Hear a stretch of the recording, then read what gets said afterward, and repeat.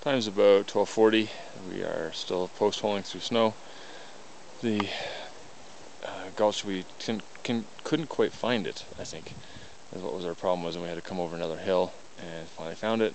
Hiked along the creek for a bit, and now we're heading up towards the summit ridge, going through some snow and trees, and then we'll hit the ridge probably another hour or so, and hopefully get to the summit by a decent time to get back to camp by 5:30, 6 o'clock, just as the sun sets. So that's it for now.